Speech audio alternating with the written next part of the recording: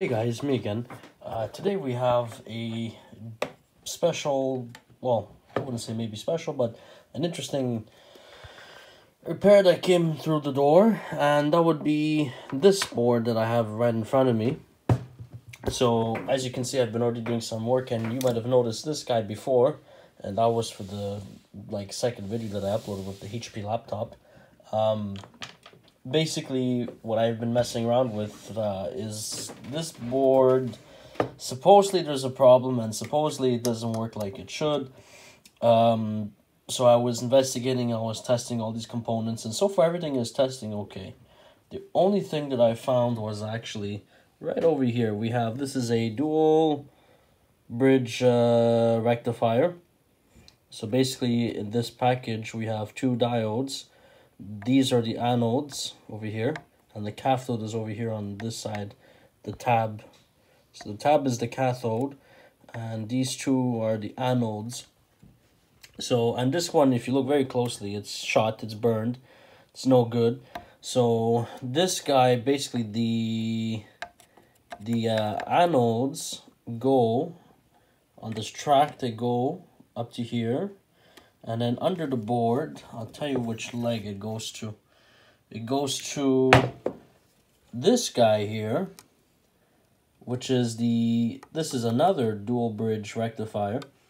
It's this is the anode as well. So the anode here, the anode over here comes through this trace, and it goes all the way up to that guy right there. So to this anode.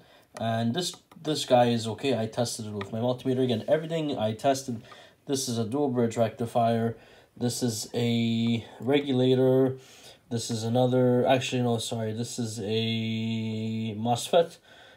This is a BJT NPN transistor, and these are two dual channel rectifiers like this one. So they all test good, and even these guys here, all these little ones here that you see, these are all dual bridge rectifiers, and they're the same part as this one.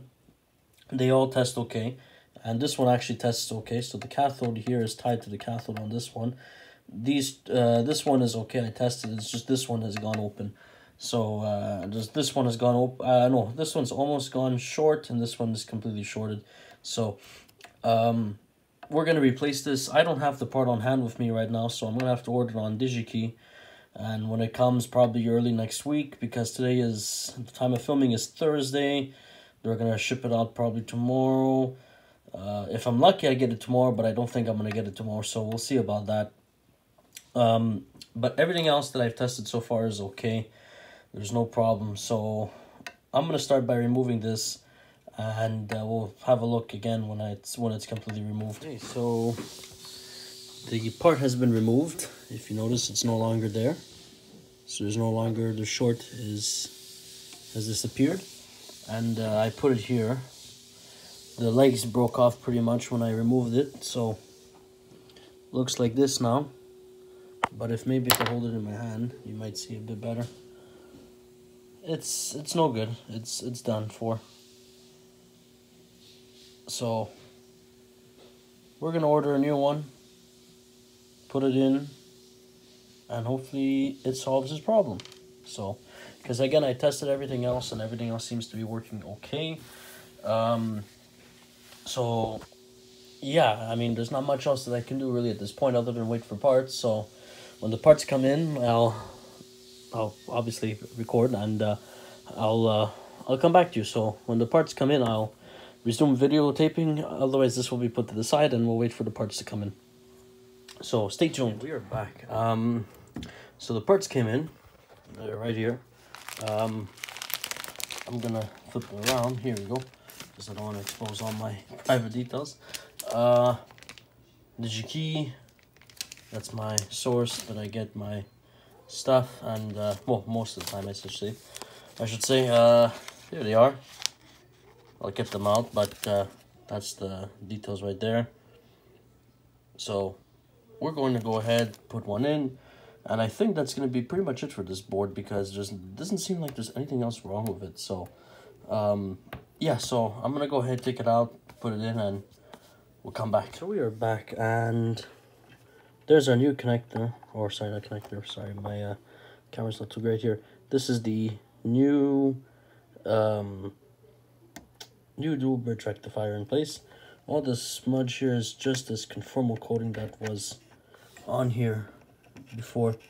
So I'm gonna try to clean it up as best as I can, but if it stays there, it's not a problem.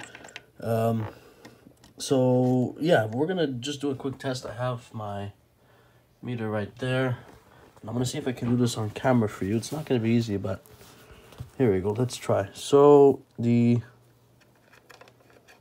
cathode is the tab, and the anode is the legs. And if I hold this in a certain way, there we go. Yeah, so here's the first diode. As you can see, we are reading almost 400 millivolts, which is good. And the other one, we're going to see.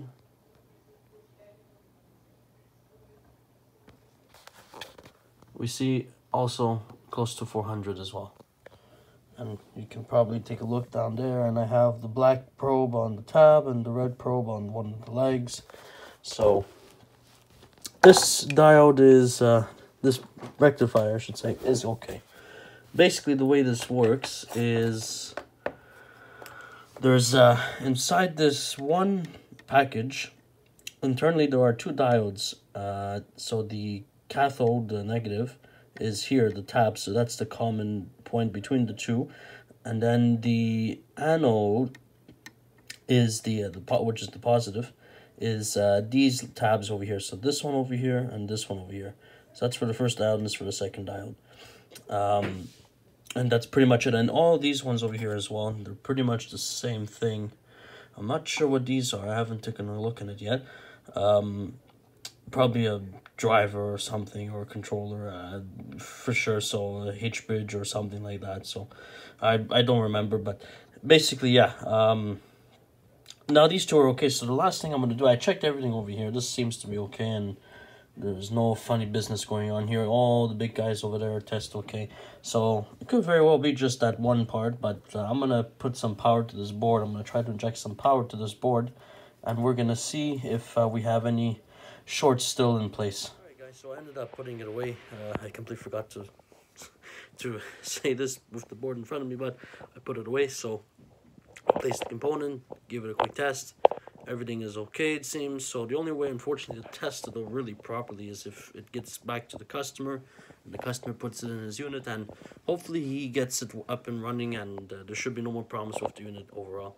So that's gonna be pretty much it for this video. So if you guys like this video, please leave a thumbs up, put a comment down in the bleep bloop section below, and make sure you subscribe to the channel and hit the bell so that you don't miss a new video when I upload. So until next time, take care guys. Bye bye.